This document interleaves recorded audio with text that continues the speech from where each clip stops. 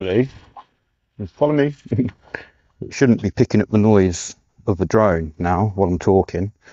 Fingers crossed that is anyway. So hopefully it won't hit wash line. No. Right, you coming in?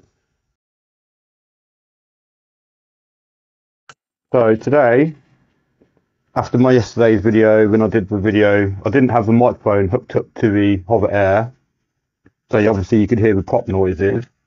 Hopefully now, with the algorithm set through the Hover Air X1 app, it should cancel out any of the sound of the pops.